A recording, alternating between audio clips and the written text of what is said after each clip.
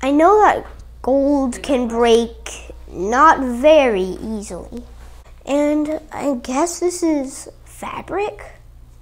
Oh yeah, it is. That one, each mural. Never mind about that one.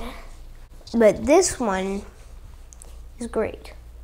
Hello, my name is Alton, and I am 7 years old. This is producing fabric, a type of fabric. And I know that if some of this is actually made of gold, this is the part that's gold. And I know that gold isn't the hardest type of element in the world.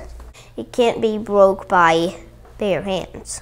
Maybe if it was smaller, you might be able to crack it a little. Or if you were stronger, you could crack that. Thank you for watching Museum Kids. Bye.